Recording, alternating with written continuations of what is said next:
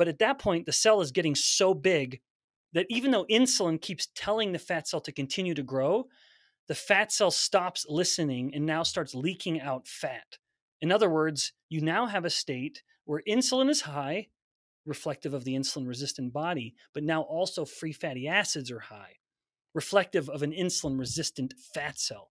And if we appreciate the fact that the fat cell is probably the first cell to become insulin resistant, that test becomes probably the most sensitive or earliest indicator, the canary in the metabolic coal mine, warning the clinician, hey, this person doesn't have insulin resistance based on all these other tests that Ben just mentioned. Even their insulin might be at a normal-ish number, but if it's a normal-ish number and high free fatty acids, that's a worry. And so the Adipose-IR Index, which is what this is, will determine this. But it's interesting to note that there's differences. So anyone could look up this test, Adipose-IR. But men and women, the sexes have different numbers here because women naturally undergo lipolysis at a significantly higher rate than men do. So women are naturally just burning fat at a slightly higher rate than men. So you take a healthy woman and a healthy man, her free fatty acid levels will naturally be higher than his.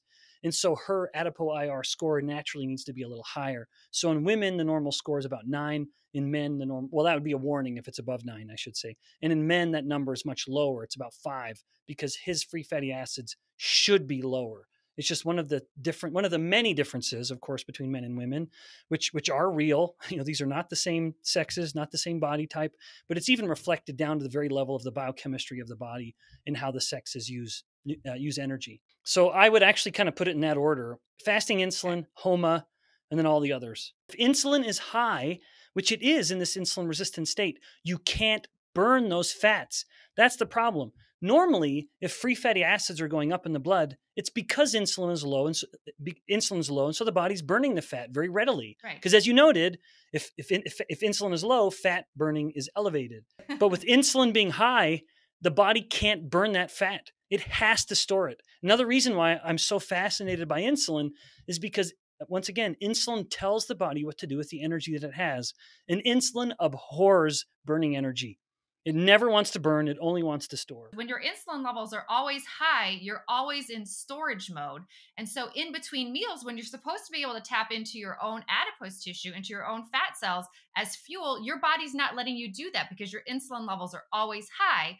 So soon after eating, you're hungry again because you can't tap into your fat in between meals. So you're kind of constantly in a storage mode and you can't tap into your stored fuels.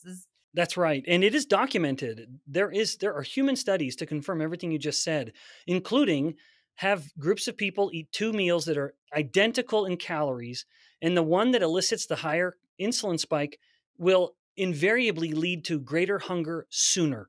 In other words, the person gets hungrier sooner compared to the other meal, which had the same amount of calories, but a more modest insulin spike. At the same time, another group, totally different lab, different study, found that when insulin spiked following a meal, the energy availability, they called it, which was the sum of all nutrients available in the blood, the sum of ketones, lactate, fatty acids, triglycerides, anything that could be a source of fuel.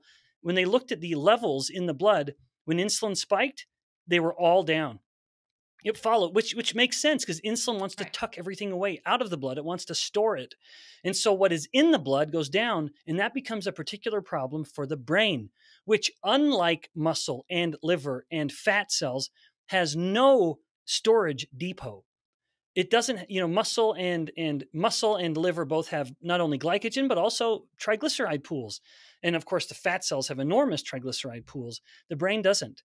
So the brain is constantly dependent on the amount of energy that's available in the blood.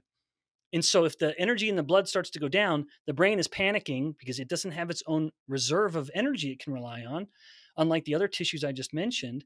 And so it starts demanding that the body start eating. In other words, promoting a sense of hunger, even though the person has hundreds of thousands of calories stored on their body. But the brain doesn't know that. It only can sense what's in the blood.